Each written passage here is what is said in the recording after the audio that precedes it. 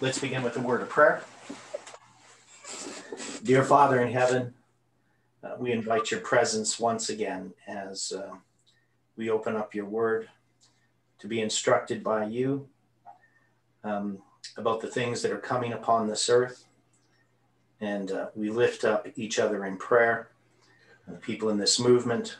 We just ask, Lord, that you can help us with all of our particular problems and struggles that are being thrown at us. We know, Lord, that you have foreseen all these things and that they are for our good. Help us to understand the book of Ezekiel. May your Holy Spirit that inspired it be our guide and teacher as we read these words together. And we thank you for hearing our prayer. In Jesus' name we pray. Amen.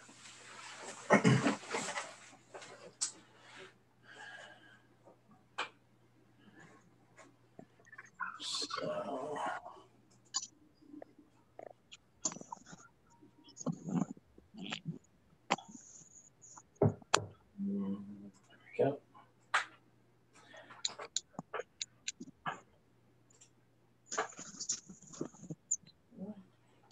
Somebody's mic is making noise. I'm not sure whose that is. Is it mine? Don't. Maybe somebody turned it off. I don't know. Somebody's was making noise. It's not happening now, so it's probably not yours. Now, this section, of course, as Dwight and I were talking about before we started recording, is chapter 38 and 39 of Ezekiel are really one vision. The division between these two chapters doesn't really make sense, but it's there. So we're studying one prophecy. Now, I've mentioned this before in talking about this section in Ezekiel 38, and we have looked at it, 38 and 39, in context with other things, that this is a portion of Ezekiel that I studied way back in, would have been like 88, 89, something like that, because Christadelphians use this, and they have it as prophecies about Russia that's going to come and attack Israel. So I'd looked at it and I knew that was incorrect, but in studying it out, I found lots of interesting things back there.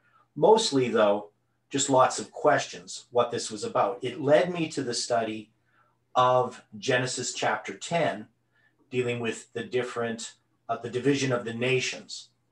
And we know, it's interesting, Genesis chapter 10, what does the number 10 symbolize? Judgment. One thing, but another thing it symbolizes is the number 10, 10 horns. What is that about? The United Nations, the world, right? So the number 10 is the symbol of the world itself. Theodore, What's that? you want to pray? Do you want to pray first? I did pray. Mm-hmm. Yeah, I prayed.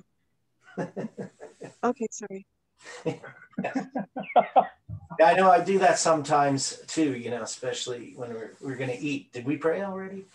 But so I'll start praying again, even though I'd already prayed. But anyway, so when you look at the number 10, we know that that's the 10 horns. That's the number of the nations of the world, right? So we've used the number 10 lots of times to represent the world. And so I always think it's interesting that Genesis 10 is the dividing of the nations. So just, it's just kind of a note there where that symbol comes from. And so when it comes to the division of the chapters, this is something that happened much later. And sometimes people say, well, how can you use the chapters, like Genesis 10 or, where we were using yesterday, we used 2 Kings 25 verse 2 is exactly the same verse as Jeremiah 52 it's Jeremiah 25:2 is 52 verse 5, right? Yeah, that's right. So Jeremiah 52 verse 5, they're identical verses in the Hebrew. They're word for, letter for letter the same. dealing with the 11th year of Zedekiah about the siege, right? And of course, this relates to the 252 and the 525 of the 777. So, but the point is, people say, well, how can you do that when these chapter divisions are something that happened, 1,000 years after Christ? Why are you able to do that with the Bible? And so one of the arguments we have is this shows that God has had his hand over his word all through this time, and that these chapter divisions and verses are something that God has ordained through his providences, that he has controlled. And God has done this in so many different ways in all of the history of the world as it has unfolded. We can see God's hand in it. And this shows that God rules over all. He sets up kings, he takes down kings, he guides people's minds, he guides his servants, but even those that are opposed to him, their actions are foreseen and, in a way that we can't understand, foreordained of God. God has taken into account all of these things. And so when we look at a prophecy, this prophecy here against Gog, and Gog and Magog, which is in the stream of the prophecy of Ezekiel, we are placing this in connection with the nations at the end of the world who are opposed against God. And it seems to me that Ezekiel 38 and 39 are covering the period from the second coming of Christ, both dealing with these nations before that and also after the 1,000 years. And we'll see that when we look at Revelation. The problem that we have here is that we've taken Ezekiel chapter 37 and we've made an application in this movement of Ezekiel 37, the Valley of Dry Bones, which is dealing with the resurrection and specifically the resurrection of the righteous. And then the joining of the two sticks, which would again be a message about the second coming. And now Ezekiel 38 and 39 that John the Revelator is applying to a period after the 1,000 years. And we're going to see that these are dealing with what happens at the latter days, right? So this is not, there's no way that the prophecy of Gog and Magog can be applied in some kind of historical sense of something that happened to the Jews in the past. That is, this is a prophecy that is apocalyptic. It's end time prophecy, just like Revelation would be. And yet, with the other chapter 37, we've made an application to our history. And the question that we have to ask is, can we take the prophecy of Gog and Magog, which is in the stream of Ezekiel, pointing to future events dealing with the second coming and after the second coming, after the 1,000 years, and can we make it an application to our time as well? So that's going to be sort of the challenge of addressing this.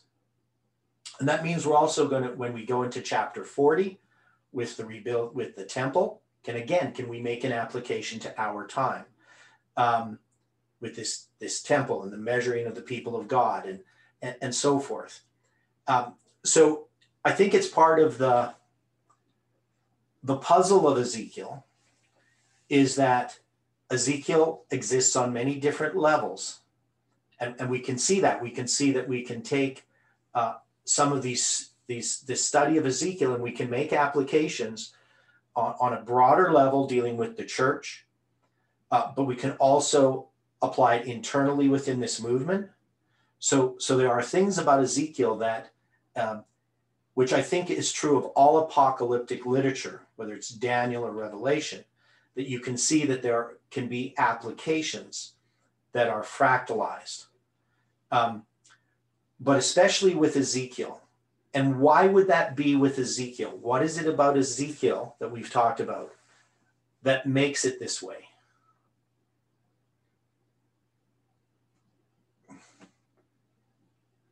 Because who is Ezekiel? We are. Yeah, we are Ezekiel, right? So Ezekiel is dealing with this final group of people, this movement that is a typical movement that is also typified by other histories, but Ezekiel embodies that in a more clear way than any other book of the Bible. You know, you can't really say we're John the Revelator, or you can't really say we're Daniel in the same way, because Ezekiel, he is given as a sign, and he's tied through his chronology with Millerite history, and through that Millerite history, he's tied with this movement. And this is an extremely profound insight that God has given us regarding Ezekiel.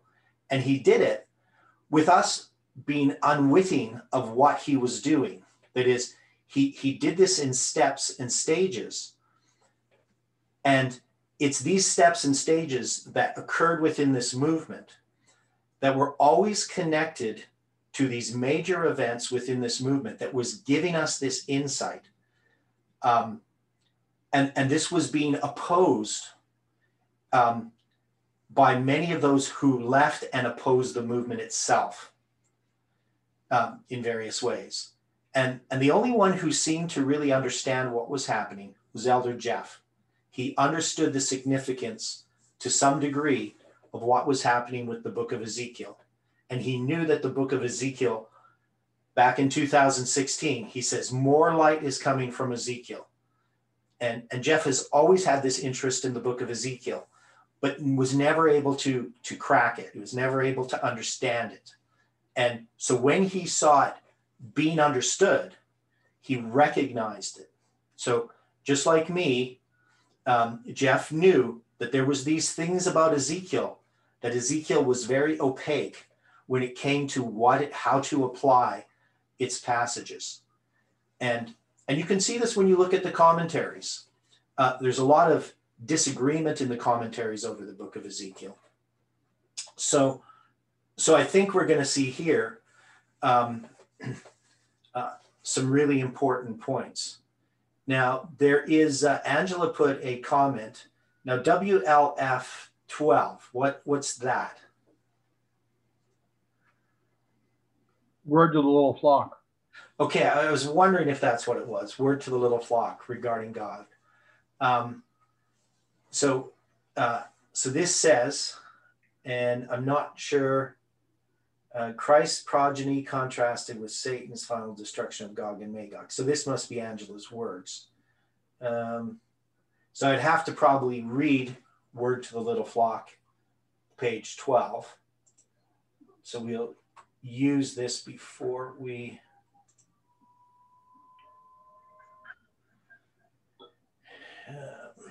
so I have to bring this up. Now, Word to the Little Flock, would that be under pamphlets? Because it's not a book. That should be, no. I just look for the word Gog, and that's the only place I found it in the SOP. But I'm sure it's written more about it. Okay, yeah. So here it is, Word to the Little Flock. Okay, so here's what Ellen White says. We're going to get into this, but I want to actually go back and read a little bit. So here's what she says. And so this definitely relates to, and this is a letter she wrote to Brother Eli Curtis.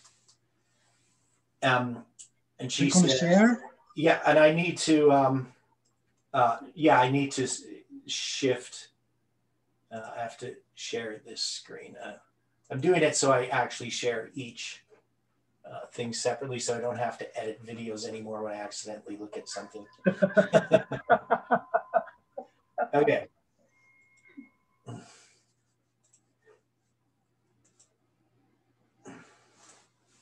Okay, so she says, okay, in the Day Dawn, Volume 1, Number 10 and 11, you kindly invite me to address you a communication. The only apology I have to offer is not writing before is I have not had a clear duty to write till now. You will, I doubt, excuse me for addressing you so publicly at this time. I have been much interested in your writings in the Dawn and Extra, and fully agree with you on some points, but on others we widely differ. Your Extra is now on the stand before me, and I beg leave to state to you and the scattered flock of God what I have seen in vision relative to these things which you have written. I fully agree with you that there will be two literal resurrections 1,000 years apart. So this relates directly to what we looked at in Ezekiel chapter 37, dealing with the valley of dry bones. So we said that this is the resurrection. And I said, I'm not sure where that resurrection is particularly, whether it's referring to the special resurrection of the righteous before the 1,000 years, which I think it would be,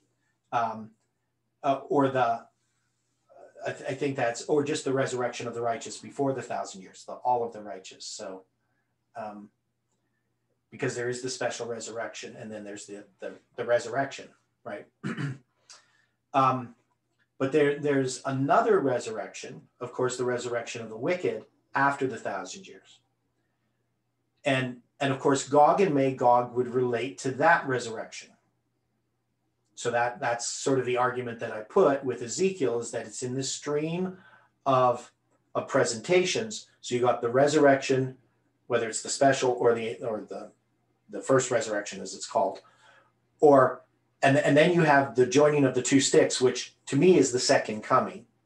And then you're going to have this other resurrection of Gog and Magog, who are going to come against the holy city, as we see in the book of Revelation.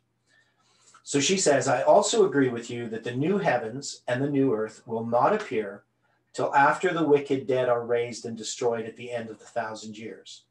I saw that Satan was loosed out of his prison at the end of the 1,000 years, just at the time the wicked dead were raised, and that Satan deceived them by making them believe that they could take the holy city from the saints.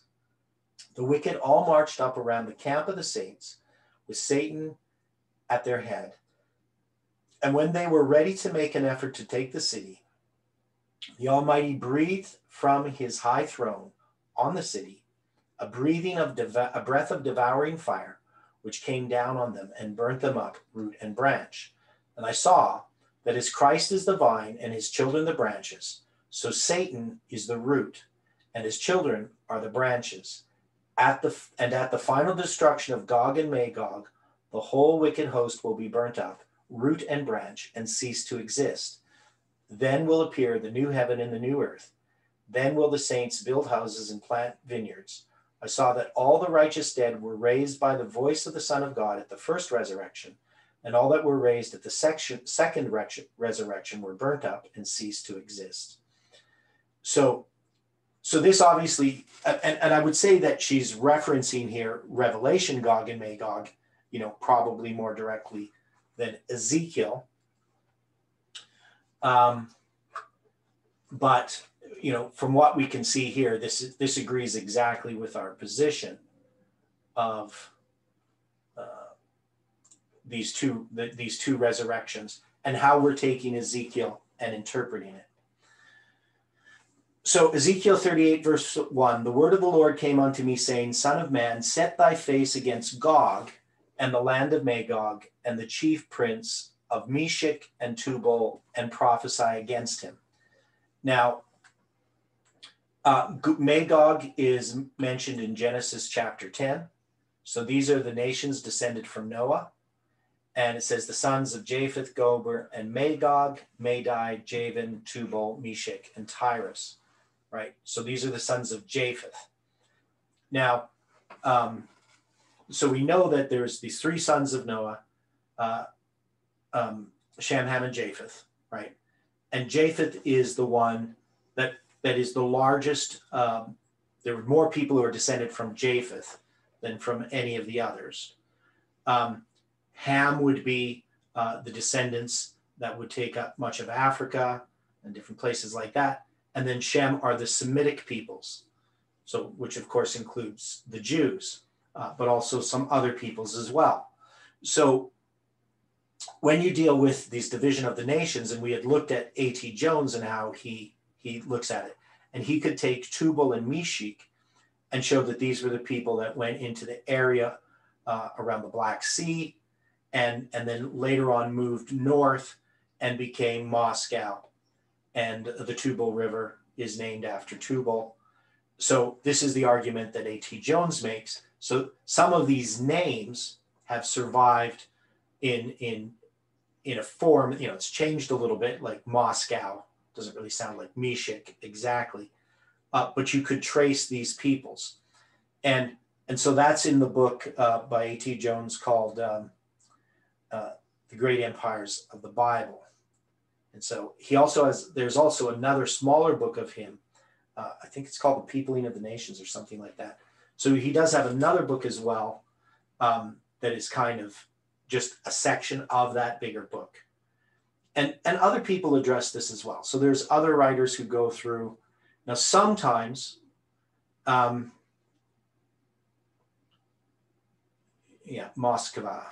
they call it different, right? So when you look at these, the point is that you can take names and you can get some false etymologies. That is, you can, when names are changing as they move through different languages, sometimes people have drawn false conclusions because of the similarity of these different names. And so you can't just take similarity of sound. And an example of this would be the Worldwide Church of God would say, who believe in what they call British Israelism.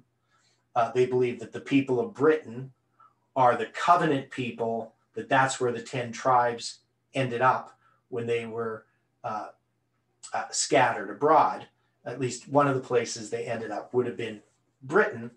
And they take the word British as the Hebrew Beret, which means covenant, and Ish, which means man. So the covenant man, of course, we can actually trace the word British in its correct etymology, and there's no connection between British and the covenant man.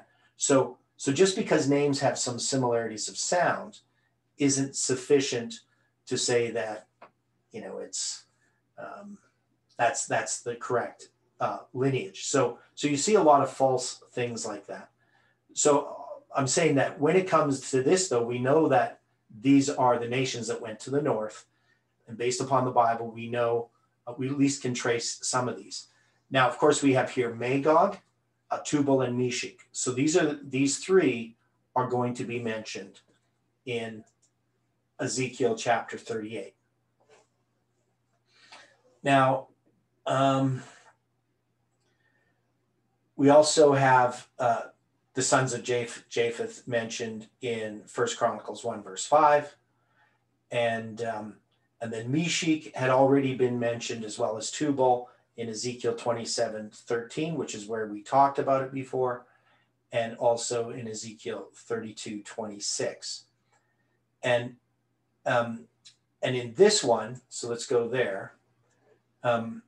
There is Meshech and Tubal and all her multitude. Her graves are round about him, all of them uncircumcised, slain by the sword, though they caused their terror in the land of the living. So one of the things that we can do here is this is talking about the graves. And when they talk about the graves and these multitudes, they're going to mention Meshech and Tubal, right? So that definitely relates to Ezekiel 38, where we're looking at this as the resurrection of the wicked after the 1,000 years. Now, it's interesting here. They don't, they do here. So that's here, rather Gog. So here's how they translate it. So this would be an alternate translation of this passage. So it says here, Son of man, set thy face against Gog, the land of Magog, the chief prince of Meshech and Tubal, and prophesy against him. And the alternate translation is Gog, prince of the land of Magog, the prince of Rosh. So they're just putting the prince there in brackets. The prince of Rosh, Meshech, and Tubal. By Magog is most probably meant the Scythians and the Tartars. So this is their view of who this would be. So called by Arabian and Syrian writers, and especially the Turks, who were originally natives of Tartary. And by Rosh, so they take the word Rosh, the Russians, descendants of the ancient inhabitants of the river Arax or Rosh. Now, this was the point that the Christadelphians made, is they would translate this as, Son of man, set thy face against Gog, the land of Magog, and Rosh, prince of Meshech and Tubal. So they would take Rosh, because that's the word in Hebrew is Rosh, and Rosh just means head, right? So like Rosh Hashanah, the head of the year, or there's other examples. Like in the first word of the Bible is Bereshit, and that just means in the beginning. So Rashit is just a form of Rosh, means the beginning, right? So at the beginning. So chief or first or head, that's what the word Rosh means. So I would think to say that this is Rosh is referring to Russia would be a false etymology. That is, I don't think you can take that Russia comes from the word head. But the question is, why does it have the word Rosh here? And so I would say that the word Rosh is that there's something that's the head of Meshech and Tubal, so that there is a prince. And who would be the head of the multitude that are resurrected after the 1,000 years? Oh, it's Satan, of course. So I think that Russia is the way they would say Russia in Russian. Russia. So maybe it does come from. No, I don't know. I can't remember the whole etymology of Russia, but remembering just roughly what I looked back years ago, that Russia would not come from the Hebrew Rosh. But there's another etymology for it that's much more likely, because, there's just how it is. I mean, so just because something sounds similar, and we know that Meshech and Tubal is related to Moscow and Tubalski and all that stuff, right? So we can relate this to that area, but the fact that the word Rosh is just such a common word, and that Satan is the one who's going, because it's, this Rosh prince, and this word Nasi is like captain or chief. So I mean, so this is just referring to the ruler, or the one who's in charge of these military powers, or these nations that are being resurrected after the 1,000 years. So to me, it would be pretty clear that this has to be a reference to Satan. Yes, I totally agree with that. Yeah. And that's why, because when we go to Revelation 20, verse 8 and 9, and we have these referenced, and it says in verse 7, and when the 1,000 years are expired, Satan will be loosed out of his prison and shall go to deceive the nations, which are on the four quarters of the earth, Gog and Magog, to gather them to battle, the number of whom is as the sand of the sea. And when they went upon the breadth of the earth and compassed the camp of the saints about, and the beloved city, and fire came down from God out of heaven and devoured them. And the devil that deceived them was cast into the lake of fire and brimstone, where the beast and the false prophet are, and shall be tormented day and night forever and ever. So, and this is the events that occur before the great white throne judgment. So, so this whole thing, obviously, it goes right back to Ezekiel. I don't think that and I know you agree, but it's just something that's very, very clear, that we can take this story in this prophecy against Gog, and in the stream of how we've looked at Ezekiel. We've addressed the close of probation, we addressed the time of Jacob's trouble, we addressed the resurrection of the righteous and the second coming, and now we're dealing with the period after the 1,000 years. So Ezekiel is giving us the same information that we find other places in the Bible, and he's just putting it all together for us. But again, we know that we've made an application of these things that places them earlier, that places them in our history as symbols, because Ezekiel himself is a symbol. And so all these things that are happening to him relate to our history. And in a sense, we've kind of reverse engineered this. That is, in this movement, we started applying things like the Valley of Dry Bones to 9/11, well, specifically to the period from 1989 to 9/11, and then breathing upon, calling for the breath to breathe upon those that had the line upon line, right? So that's 9/11. Call to the winds, breathe, right? I can't remember the words. I'd have to look back the previous chapter, but you know what I'm talking about. We applied it to 9/11 and not realizing what we were doing. That is, we didn't realize that we were taking Ezekiel out of context and placing his prophecy of the resurrection at 9/11. And in so doing, we were doing something that we weren't aware of that was actually demonstrating who this movement is. And so God gave us this information so that we could reverse engineer and understand who we were and what our purpose was. And when you look at all the events that have happened in this movement, in our repeat of Millerite history, once we get to July 18th, we should be able to clearly see that this is the key, that the final piece that places who we are. And yet this is being rejected by many. And when you do that, you're actually going to end up rejecting all of the pieces of information that God gave us that led us to that conclusion. So you're going to undo the message. And that's what's going to be happening, and what has already happened with those that rejected July 18th, because they weren't willing to accept what July 18th was telling us, even though it's telling us exactly what we always had been teaching.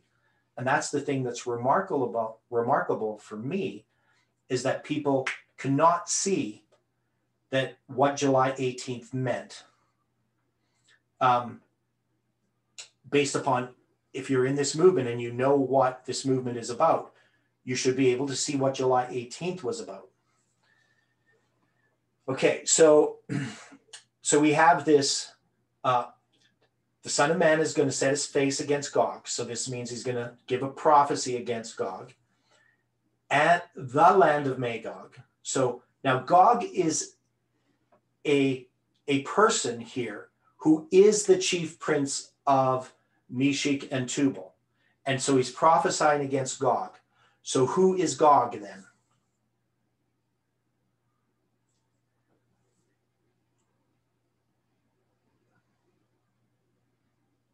Right, so look at verse 3. I say, thus saith the Lord God, behold, I am against thee, O Gog, the chief prince of Meshech and Tubal. So who is Gog? He's a leader. He's what? He's a leader. Right. So he's Satan. So Gog is a name for Satan in this context, because Gog is the head of Magog, right? And Meshech and Tubal. And he's in the land of Magog. So Magog becomes a symbol of this land. And Meshech and Tubal, which these are all sons of Japheth, are all connected. But Gog is not mentioned before this, right? So Gog is now this symbol. Now, when it comes to Gog, now there is some Israelite named Gog, but, and here it says also of some northern nation, when you look at the Strongs. But it's really clear here, it's not talking about a nation. It's the Gog, the land of Magog, the land of Gog. Gog is the leader and is in the land of Magog, and he's also leading Meshech and Tubal, which would be places or nations within that land, right? So Gog is not a place, but a person based upon these verses. So when he's against thee, O Gog, the chief prince of Meshech and Tubal, it's obviously not referring to a nation being called Gog, but it's the land of Gog and Magog would be the land of Satan, right? So Satan's land, he's the one who's ruling that, or the nations. And then we have this prophecy against him. I will turn thee back and put hooks into thy jaws, and I will bring thee forth and all thine army, horses and horsemen, and all of them clothed with all sorts of armor, even a great company with bucklers and shields, all of them handling swords. Now, this idea of putting hooks in his jaws, where does this come from? What is this about? Now, this I will turn thee back is that Hebrew word shub, which is the one which means return. It's like, when they return to the land, that's shub. In the Song of Solomon, shuvi, it means return. Yeah, okay. Question there? Or Okay. comment? Take a look at Stephen's comment in the chat. Okay. The Pope's surname is Bergoglio. Yeah, it has a Gog in it. It's interesting. Okay, now on this particular verse, part of what you and I were talking about earlier, about how this and chapter 39 or so kind of linked together. Right. One of the cross references that the translators had used was Ezekiel 39:2. That goes into this, especially with the hooks into thy jaws, etc. Right. Now, as I was preparing on this and looking at the alternate readings, it is a little surprising, because the verse itself reads, "And I will turn thee back and leave but the sixth part of thee, and will cause thee to come up from the north parts, and will bring upon thee the mountains of Israel." Right. One of the alternate readings says, "And I will turn thee back." And I'm going here to Ezekiel 38:4. Yeah. Compared with 39:2. Yeah. "And I will turn thee back and draw thee back with a hook of 6 teeth." Okay. And will cause. And that's, of course, I'll leave but a sixth part is Right. just one Hebrew word, shasha.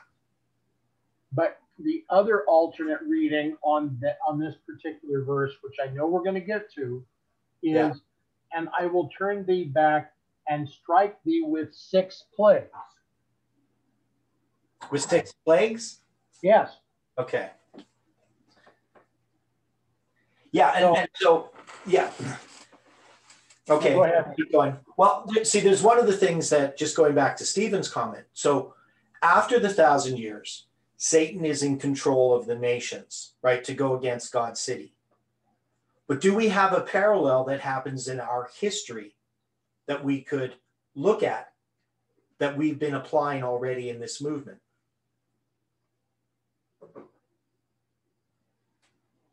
I don't know if I asked that question well. Are you talking about the Sunday law? Right.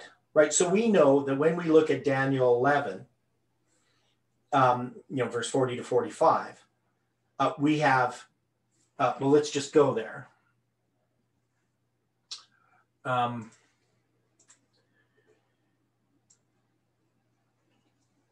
So one of the things that we have when he says, "He shall plant his tabernacles of his palace between the seas in the glorious holy mountain. Yet he shall come to his end and none shall help him." So, and we know there's tidings out of the east and all these different things that happened before that. But how do we look at this? How would we depict this scene? Who is the he that shall plant his tabernacles of his palace between the seas and the glorious holy mountain? Well, the Pope. Right. So the Pope, right? That's who we look at. This is the papacy. So the papacy sits upon the throne of the earth, and it's a very similar scene because the glorious holy mountain, this would be like the armies encompassing Jerusalem after the 1,000 years, right? It would be a similar situation. But after the 1,000 years, it's Satan himself who is gathering this army. But here we can see that the papacy is the one that's doing this, and it's going against God's people. Does that make sense to people? Yes, it does. Did you read what I put in chat there? Because I'm just making a web of all these verses, like Job 41, 1 and 2, Leviathan, drawn out with a hook, right? Like stuff like that. Trying to connect it all. Yeah, so that's Job 41, verse 1 and 2. That's the one I was thinking of, was Leviathan, this idea of a hook. And to understand who Leviathan is, bit of study, but I think it's a symbol of Satan. It could be the Pope too, because look at the Pope's hat. He has a fish hat like Dagon, the fish god. Well, then that's the point, is that, see, the point that I'm making is that when you take some of these prophecies, you can place them in the far distant future, like after the 1,000 years, especially Ezekiel, you can see it. It's going through this history in the stream of time, and we can see where it is. But we know that there's an application to our time. And part of it that gives us this application to our time is the book of Daniel, in Daniel chapter 11, verse 40 to 45. And we also have, Revelation as well. So Revelation uses a repeat and enlarge, and you can see that there can be applications of things that happen later that actually occur, that are connected with events that go before them. So the point that I was making yesterday, I believe it was yesterday, is that when it comes to type and antitype, so we had talked about type and antitype, and one of the things that we have failed to understand about types is that without a type, you can't have the antitype. That is, there are events that occur in history that are typical of the antitype, the thing that happens in the end. But even types can be typical of types that are coming, right? So, our line is a type, the line of the priests. But so is the Millerite history a type of our line. But when we look at events that are going to happen, let's say something like the Sunday Law or the close of probation, or we even used October 22nd, 1844, that without the types that pointed to Millerite history, so without the 3 decrees at the beginning of the 2300 days, you couldn't have the 3 angels' messages at the end of the 2300 days.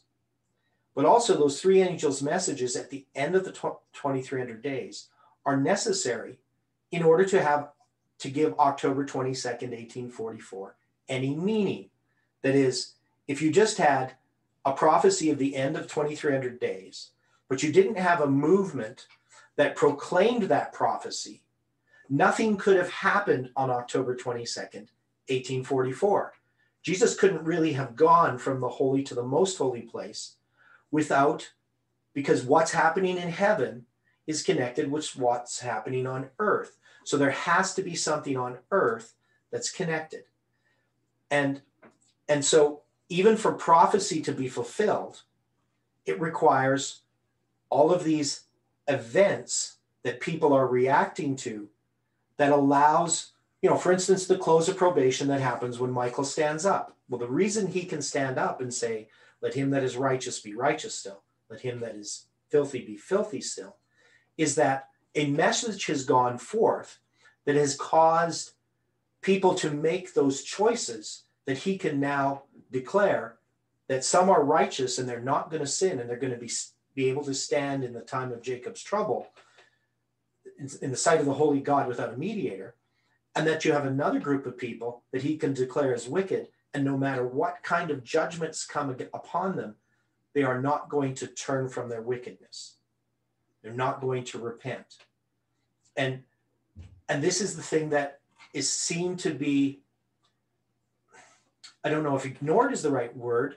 It's almost like it just never came into our consciousness. We weren't really aware of what we were doing when we were talking about prophecy. And so in order for all the events to happen, Gog and Magog after the 1,000 years, you actually have to have the type that is occurring in our time so that we can even get to that point. Because Jesus can't come back until what? What has to happen before Jesus can return? His character has to be... Christ's character has to be perfectly reproduced in his people. Yeah. And why does Christ's character have to be perfectly reproduced in his people? Go back to Genesis. What's that? Symbolically, that's the bride making herself ready. Right. But it even goes back to Genesis chapter 3, verse 15. That the seed of the woman would bruise the serpent's head. Now we know, of course, this is a reference to Christ. But it's also a reference to what happens at the end of the world. For Satan to finally be defeated, Christ needs this 144,000 saints to represent his character for once and for all, to demonstrate that Satan's rebellion was unjustified, right? So the whole issues of the great controversy are demonstrated in God's people before God can close up history. So this idea is that as we pass over prophecies, these prophecies that are being fulfilled as we're going through history, they reflect back upon to past events, right? So we then get an insight into past events, and these past events are types that shine ahead of us, that give light to our path ahead of us. And this principle is so important. It's one of the most important principles I've learned in understanding this movement, and that this movement is, what we are doing is we're enacting typically what's going to be happening. And that's because this movement, instead of just looking at what's happening, is we look at what's happening and we see that this relates to past events. And that those past events are what give us light. And so if we can't understand what July 18th is, if we can't understand that July 18th connects us to Samuel Snow's letters and connects us to Millerite history in such a specific way, then we're not going to have light for our feet ahead of us, and we're going to go off the path and go into darkness. You know, this is the warning that I've been giving about July 18th, is that it's not just about, you know, were we right or were we wrong on July 18th. It's about our whole message. It's about Millerite history. It's about the time of Christ. It's about all these previous lines and everything that we have ever studied in this movement. Do we accept it as truth? And as soon as you say we were wrong, then we were wrong. You know, not just about July 18th, but we were wrong about everything else. Because July 18th didn't just pop out of nowhere. It was the result of this movement understanding prophecy as we were passing through history. So, so getting back to Ezekiel then, and looking at this turning, I will turn thee back. So, you know, and again, that I will turn thee back, if you look at the Hebrew, it's, I know not everybody here can read Hebrew, but it's just basically, it's a compound word. It's got and, it's got a vav at the beginning, and then it says shu, bat, tim. So, I don't how, there's two B's together, so two bets, shu, bat, in. So, so this just means I will turn thee back, right? But the point about this is and then it says here, this word that, here, I'll go back here. I'll just show you. So here, I'll turn thee back and put, this is the word Nathan, Natan. It just means to give, right? And as a gift. And it's used in Daniel chapter 11 as well, dealing with the taking away of the daily and the setting up of the abomination that maketh desolate. And then these hooks into thy jaws. Now we had this reference then, which was to Job. So let's go there. I know I'm jumping around a little bit here, but we'll try to bring this together. So it was Job 41, verse 2, I believe. Canst thou put an hook into his nose or bore? So this is about Leviathan, verse 41. Canst thou draw out Leviathan with a hook? And then we talked about this is a crocodile or a wreathed animal, a serpent, especially a crocodile or some other large sea monster. Figuratively, the constellation of the dragon, also the symbol of Babylon. But I think here in this context, it's not talking about Babylon, it's talking about Satan, though he's connected with Babylon. So drawing out Leviathan with a hook. And this is what God is going to do in Ezekiel, is when he takes this, I will turn thee back and put hooks in thy jaws, and I will bring thee forth. And, and this word yatsah, I don't know if people are familiar with it, but it's the same word that's used regarding bringing the children of Israel out of the land of Egypt, right? But then we're going to have here all thine army, horses, horsemen, all of them clothed with all sorts of armor, even a great company with bucklers, shields, and all of them handling swords. And then it says Persia, which is Parsa, Paras, Ethiopia, which is Cush. So it's actually Ethiopia's northern Africa. And Cush and Mitzrayim, or Egypt, usually go together. And then Libya, which is Put. So these are just the biblical names are Cush and Put, but sometimes they translate it Ethiopia, sometimes Libya, but you'll see these words sometimes in the actual Hebrew. And all of them with shield and helmet. So why are they mentioning here Persia, Cush, and Put? What are these nations? What are these that? Why would these be mentioned? Is that military might and power? I mean, Ethiopia and Libya typically mean that. Yeah, so they got, and then they're going to have Gomer and all his bands, the house of Togarma of the north quarters and all the bands. Basically, what they're doing is they're taking the nations all around Israel, right? So they're going to the areas in the south. Persia is in the east, and Gomer is in the west, and Magog, Meshech, and Tubal are in the north. So this shows, and then that's why it says, like when it says out of the north quarters, right?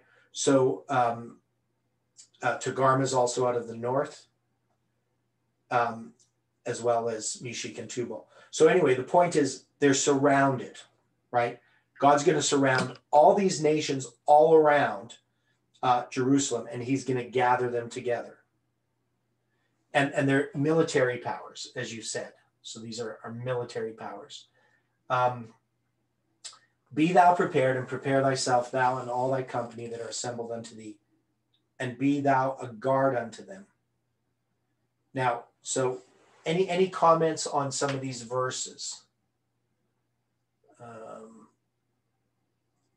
So we can see that the sons of Ham are Mitzrayim, Put, and Canaan, and Cush, right? So that's also, so Cush and Put are Ethiopia and Libya.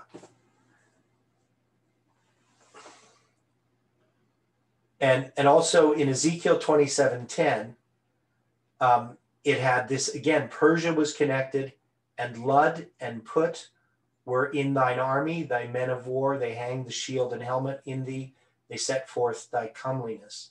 So in Ezekiel 27, this was the lament for Tyre. And here they mention, again, in the same context, Persia, Lud, which is different, right? But Put as well. And of course, they mention these military aspect. So when it's dealing with all the different, if you remember about Tyre, there was the merchandise, the merchanters, the mariners. But then here they dealt with Persia as a symbol of military might. Okay. So any comments on this? So, Louis had the right idea there, dealing with Persia. It's a symbol of military might.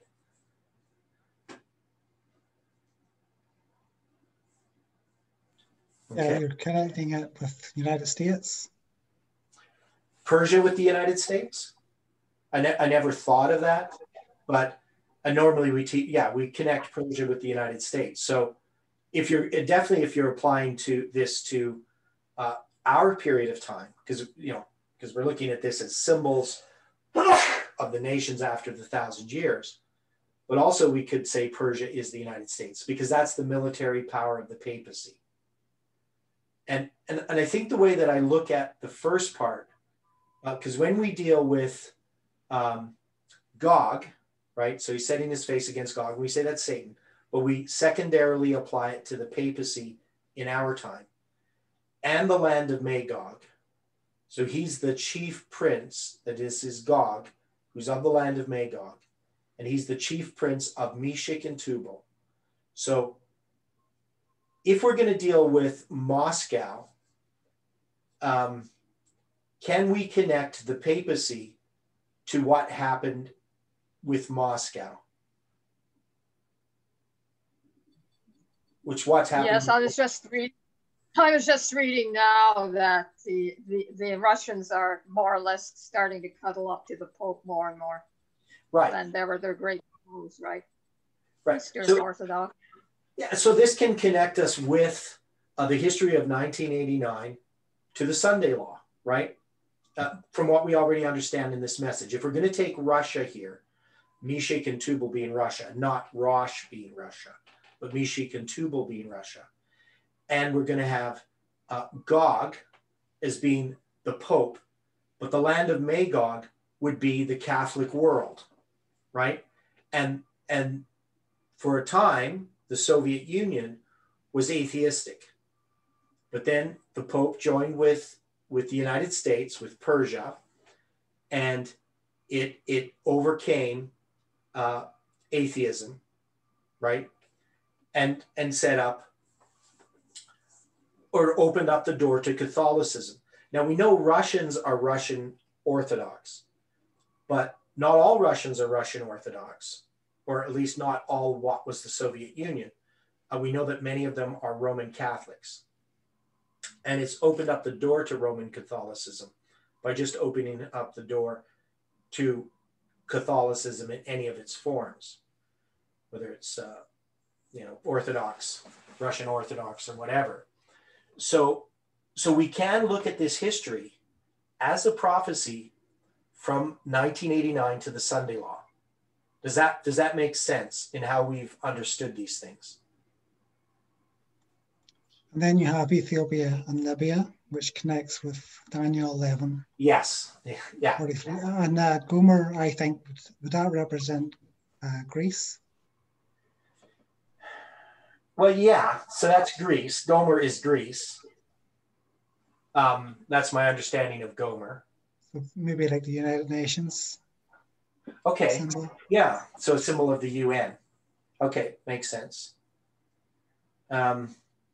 But the point is, even though we can look at this as something about it after the 1,000 years, but we can also apply this to our history and from what we already know. So this is telling us things we already know. Now it's a prophecy against Gog. So even though this is happening after Ezekiel 37, this is in a sense a repeat and enlarge of that whole history. because now it's just going to give us another symbol. So it's going to tell us about who Gog is, right? So that's what it's first doing. It's describing the characteristics of the papacy. So it's using Gog as a symbol of the papacy at a specific time in history. That is, from 1989 to the Sunday Law, in where the papacy is working behind the scenes to set itself upon the throne of the earth. So the papacy itself is going to be the one that rules when you have the threefold union. But it becomes a type of what happens after the 1,000 years, with Satan and his armies gathering around the city of Jerusalem. Now, I want to bring up a point that what many people do with Daniel chapter 11, verse 40 to 45, is they interpret it. And I'm not talking about Seventh-day Adventists. I'm talking about other Christians who and it wouldn't be evangelicals either. So this would be Christians who sort of take the Bible in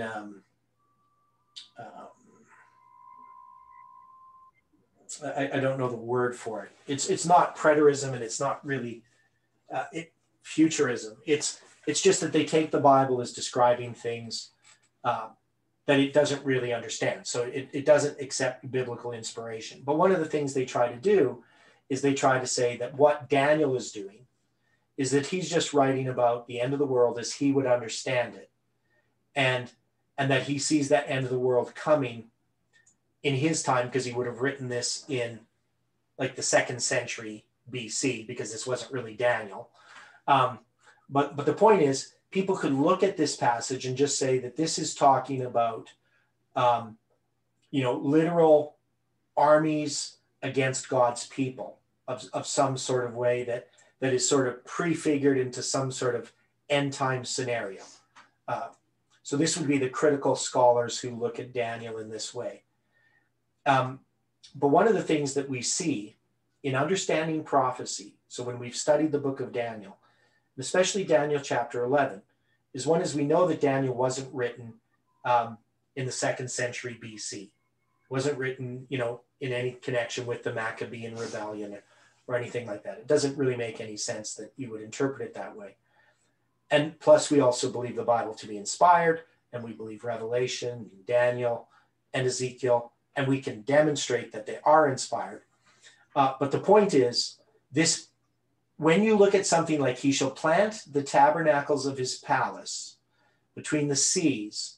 Now, and it says in the King James, in the glorious holy mountain, which is a mistranslation of the Hebrew. And I just want to show people here. And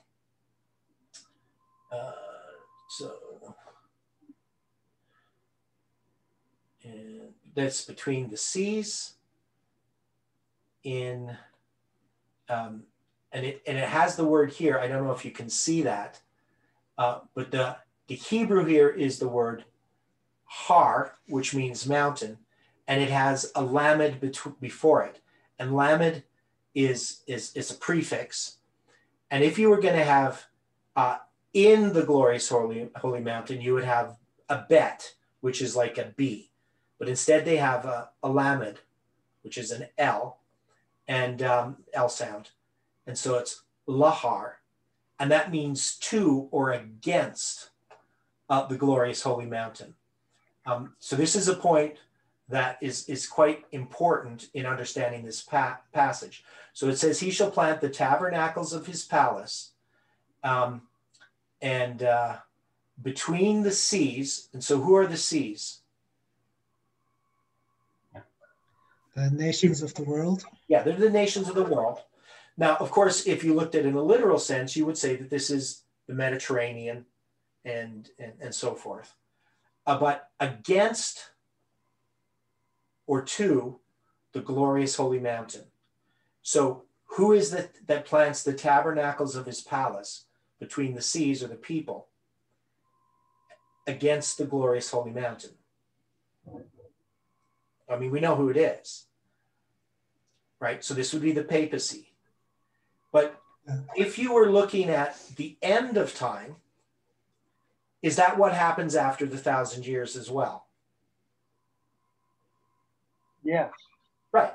So we can see that what happens in Daniel 11, verse 45, which we have to place before the close of probation, because Daniel 12, verse 1 is Michael standing up at the close of probation, announcing this time of trouble.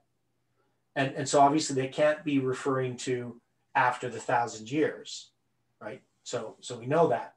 So we can see that this event, that Daniel 11, verse 40 to 45, is going to give us the context where we can apply what we're studying here in Ezekiel 38 and 39, and it's in Revelation 20, that we can take what's going to happen after the 1,000 years, and we can see that there's a similar scene symbolically being depicted here prior to the close of probation.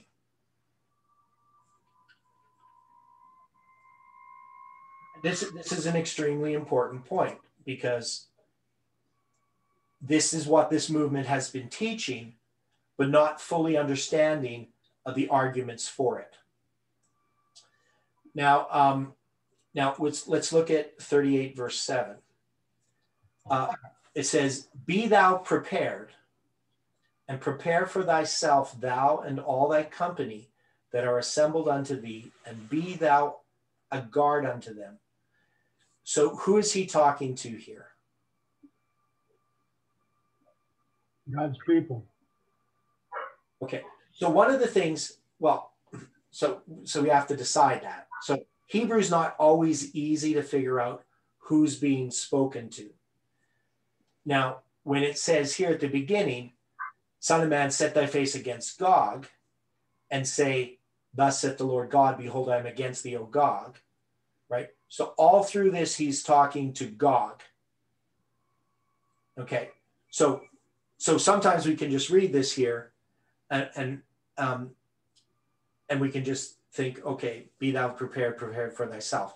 Now, one of the things here is it's still in the singular. So it's saying thou, thyself, thou, thee, thou, etc. And so this thou is addressing a single individual. Okay, so options that we would have is either this is God talking to Ezekiel saying, "Be thou prepared." But of course, in the context here, it'd have to be Gog, because "be thou prepared and prepare for thyself, thou and all thy company." So what Ezekiel is saying, he's talking to Gog, right? This is what God is saying that he has to say and prophesy to Gog. "Be thou prepared and prepare for thyself, thou and all thy company." So this would be all these armies that are assembled unto thee. So this could be a message to the Pope, or it could be a message to Satan after the 1,000 years. And it says, "And be thou a guard unto them." And then it says, "After many days thou shalt be visited.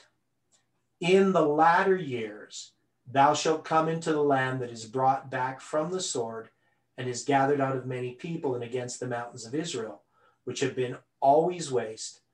But it is brought forth out of the nations, and they shall dwell safely, all of them. Thou shalt ascend and come like a storm. Thou shalt be like a cloud to cover the land, thou and all thy bands, and many people with thee." So this is saying that, what is this saying? So it's talking to Gog, right? So this thou is always this leader of these nations. And what's this? "After many days thou shalt be visited in the latter years." Yeah, I'm thinking this is after 1,000 years. Right. So this is talking about after the 1,000 years, right? Now, this word visited has a lot of different meanings, but basically it means he shall become an overseer or oversee these armies. So I don't think visited is the best way to translate this, because it says, "After many days thou shalt be an overseer. In the latter years thou shalt come into the land that is brought back from the sword." So we know that there's going to be the destruction of the wicked before the 1,000 years. And what happens after the 1,000 years? Satan is going to be the leader of all these nations, that all these people that have been resurrected from the dead, the wicked, right? So he's going to gather all these many people against the mountains of Israel. So we know that that's going to be against the city of Jerusalem, which have been always waste, right? But it is brought forth out of the nations. So who is the it that is brought forth out of the nations? And they shall dwell safely, all of them. So who is the ones that are going to dwell safely in spite of this army around them? Well, that's those in the New Jerusalem. Right. Yeah. So it says, thou shalt ascend. Now, how would we apply this ascend? Where do we see this ascend in the Bible regarding what I will ascend to the sides of the north. I will be like the Most High. Yeah. So this is Satan now finally getting to ascend. He finally gets to rule the world the way that he wants to. And shall come like a storm, and shall be like a cloud to cover the land, thou and all thy bands, and many people with thee. And it says, thus saith the Lord God, it shall also come to pass that at the same time shall things come into thy mind, and thou shalt think an evil thought, and thou shalt say, I will go up to the land of unwalled villages. I will go to them that are at rest, that dwell safely, all of them dwelling without walls, and having neither bars nor gates, to take a spoil, to take a prey, to turn thine hand upon the desolate places that are now inhabited, and upon the people that are gathered out of the nations, which have gotten cattle and goods. So these are all the nations. So Satan's going to take over the world. Sheba and Dedan, the merchants of Tarshish, with all the young lions thereof. Young lions refer to what? We've studied young lions.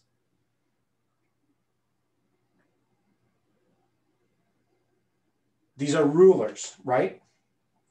Nations that are like Babylon. And what does Ellen White say about what happens after the 1,000 years?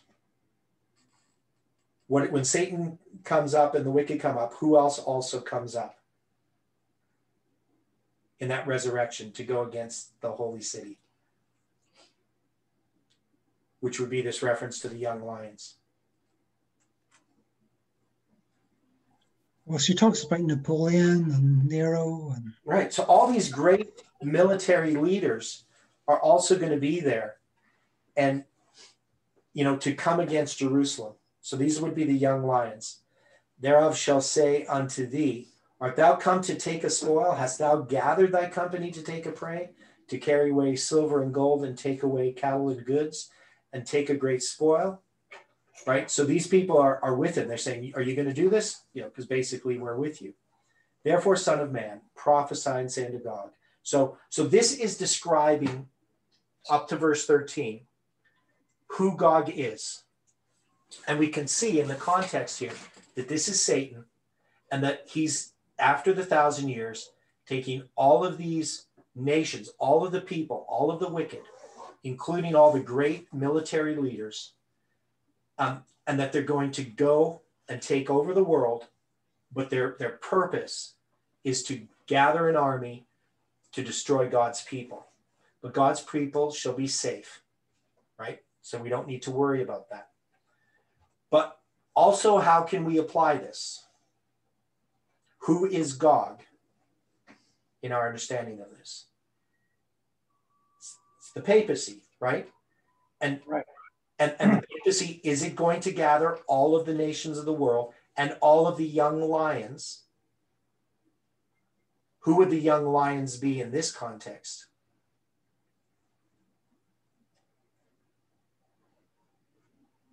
Well, it would be churches as well as the civic leaders. Well, young lions would refer to military powers, to nations. So I would think that it symbolizes the 10 kings, which is the United Nations. I don't know if you can take young lions as referring to religious powers, but and this is not dealing with religion here at all in this whole thing. It's all about military might, and And so that's, the Pope wants to sit on the throne of the earth. There's going to be a Sunday law, of course. But here in this context, it's referring to this military might that's going to be waged against God's people. So the thing we have to look forward to, what's that? But at the same time, I know a Catholic priest who became an Adventist. He was a marvelous SDA, but he got discouraged and left. He went to seminary and he was wondering why in seminary the priests were all taught military training. He was an excellent sharpshooter and archer. He soon found out why. Yeah, it's kind of weird. I remember when I went to a Catholic boys camp. I'm not sure how I ended up there because I was the only Protestant at the Catholic boys. It was St. Mary's boys camp, for 2 weeks. And it was, maybe this happens in all kinds of camps. I never went into any other camps, but one thing we did was shooting rifles and shooting bows and arrows, shooting arrows with a bow. So I don't know, maybe that's a Catholic thing. I don't know. But yeah, obviously the priests have some connection with, because they're part of the militia of the Catholic Church. But I think here, just in this context, this is really about military power that's going to be waged against God's people after the 1,000 years. But we're making an application of this to the papacy and what we see as that threefold union, the United Nations, the United States, and with the papacy, the eighth head, receiving the healing of that deadly wound to sit upon the throne of the earth. And so those events that happened before the 1,000 years are typical of the events that happen after the 1,000 years. So God always does this. The 1,000 years, just like the 2,300 days, has some prophecies at the beginning that are mirrored at the end. Same with things like the 1,000 years. So that this becomes a type.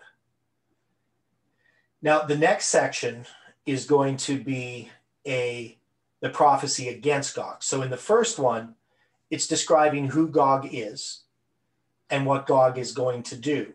So in the first part of this. And then in chapter 14, it's going to be this prophecy against Gog of how God is going to conquer them. And then when you get to 39, it's going to have two sections as well. And they're sort of expanding upon it more, talking about the final destruction, the fire that comes down from God out of heaven. And then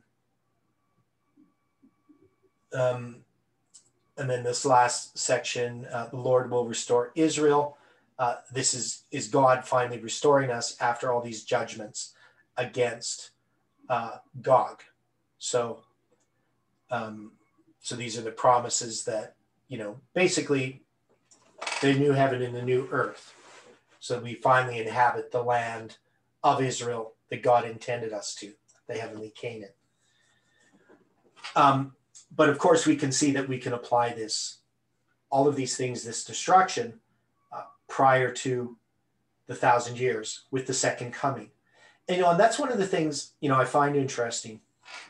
When I became a Seventh-day Adventist and I would look at these things, I would see these similarities between the second coming and the destruction of the wicked, and then after the 1,000 years and the destruction of the wicked. And I used to always wonder, well, why does God do it that way? Now, of course, I came to understand that the wicked, when they're destroyed, God has already declared them as wicked. But yet the 144,000 have to go through the books and basically audit the books to show that God was correct in his judgment. And the question is, why do they have to do that? Why do you need this 1,000 years? If these people have already demonstrated God's character, the 144,000, but why do they have to go through those books for the 1,000 years? What is it that they're doing? Why is this beating out of the judgment? Beating out of the universe.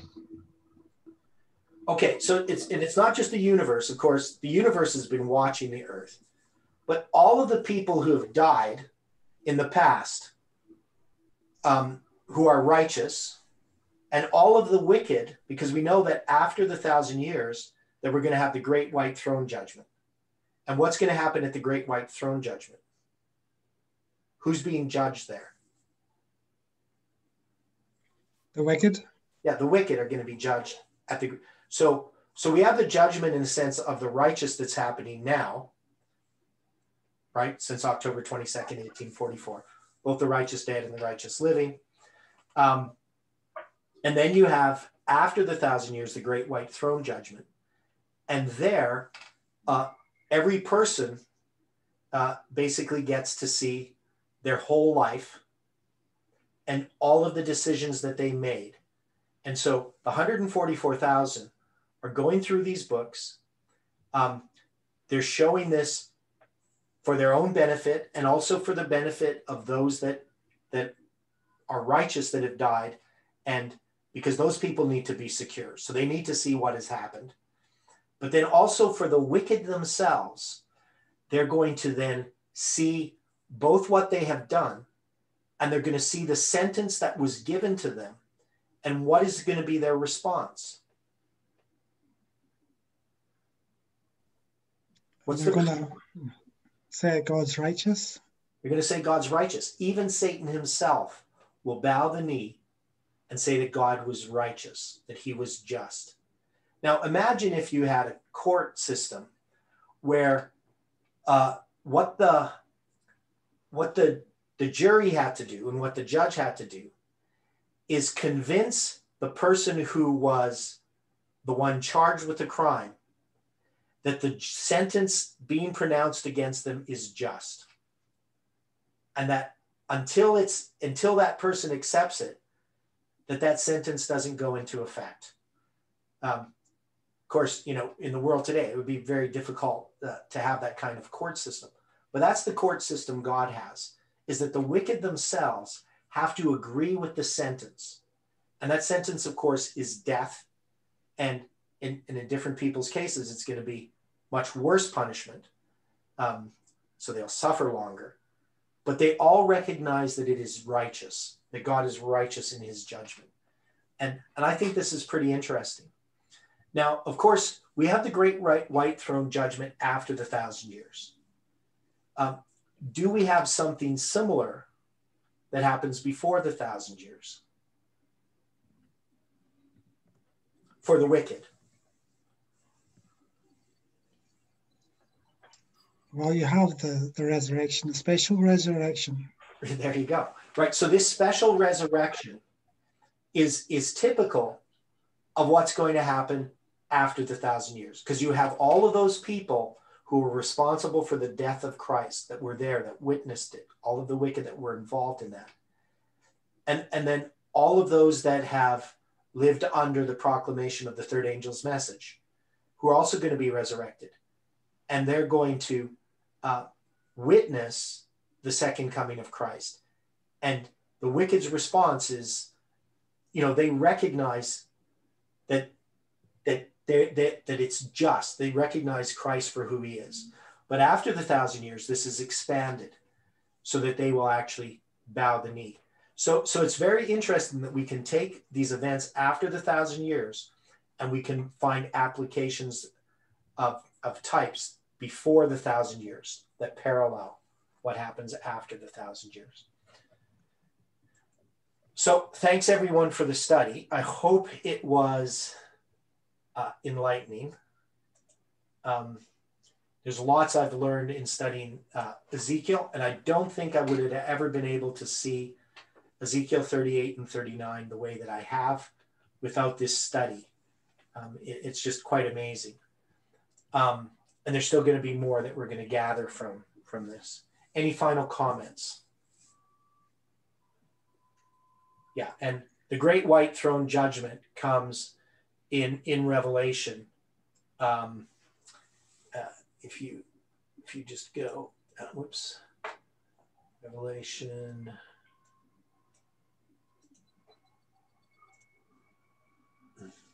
You have the 1,000 years, the defeat of Satan, and then the judgment before the great white throne. So Ezekiel is giving us the same history. that we see here in Revelation 20. But Angela's also referred us to PH, is that Philippians 2, verse 5 to 11, Revelation 3, verse 7 to 13.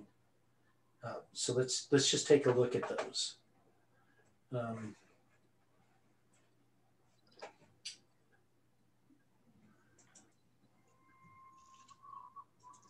So Philippians 2, verse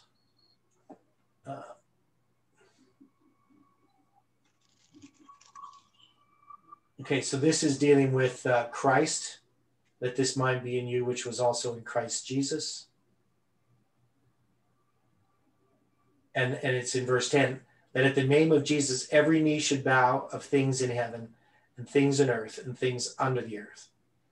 And that every tongue should confess that Jesus Christ is Lord, to the glory of God the Father. So showing that Christ, in taking upon humanity, and is found in fashion as a man, and humbles himself and becomes obedient unto death, even the death of the cross. This is why he's exalted to the point that everybody acknowledges who he is. And the other one she gives here is Revelation 3,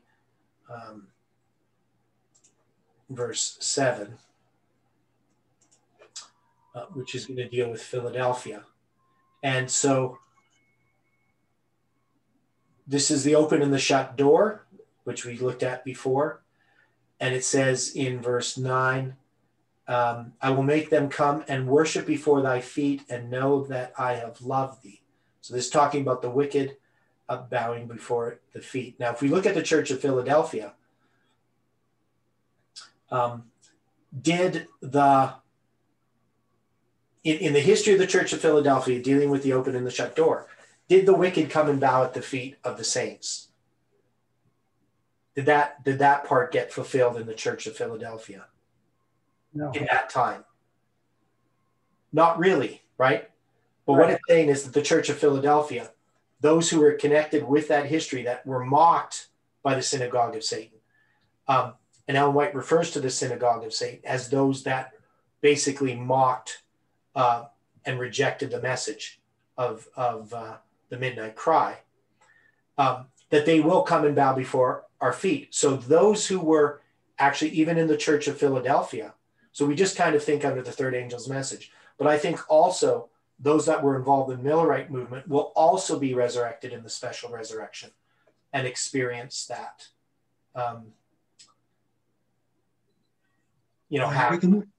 What's that?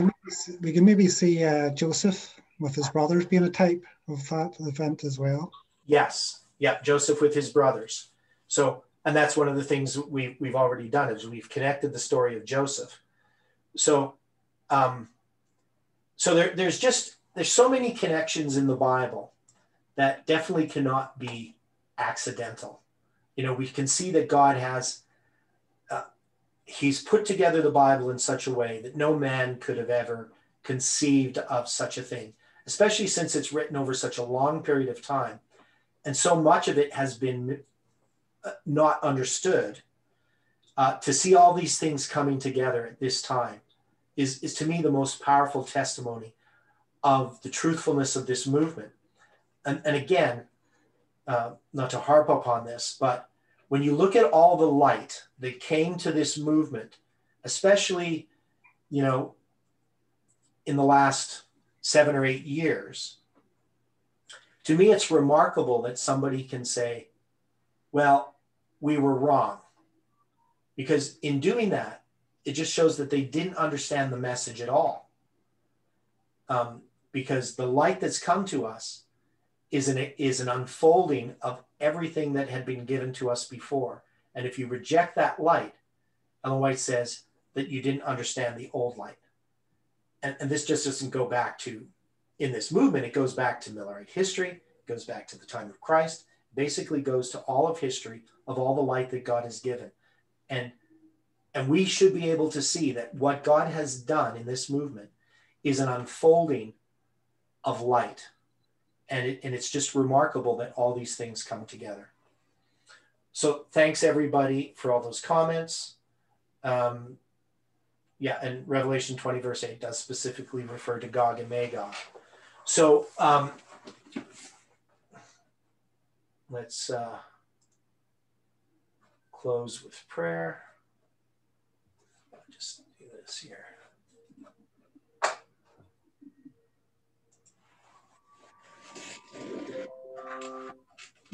Dear Father in heaven, we are thankful for the time that we have had here this morning to study together. We're thankful for the way that you teach us. Again, we uphold each person in prayer. We know that there's some difficult times ahead, and some of us are experiencing trials right now that we need your help and your intervention. Again, we know that these things are for our good and that blessings always come from the way that you allow trials to come upon us. So help us to see the silver lining in the clouds that are around us. Help us to trust in you and to have a peace and a confidence that you are in control, that you know all things, and that you have better things planned for us than the things we see right now. We know, Lord, of course, there's great trials, so we ask for that you can help us each day to prepare, to use our time wisely. And also we ask that you can provide for our needs upon this earth and for the needs of this movement in giving a message, not just to the world, but also to the people in the movement who are scattered. We ask, Lord, that you can use us to reach out to them. I pray for my paper on the questions regarding July 18. I pray that you can bless that paper and that it can get into the hands of those who need it most. Thank you for hearing our prayer. In Jesus' name we pray. Amen.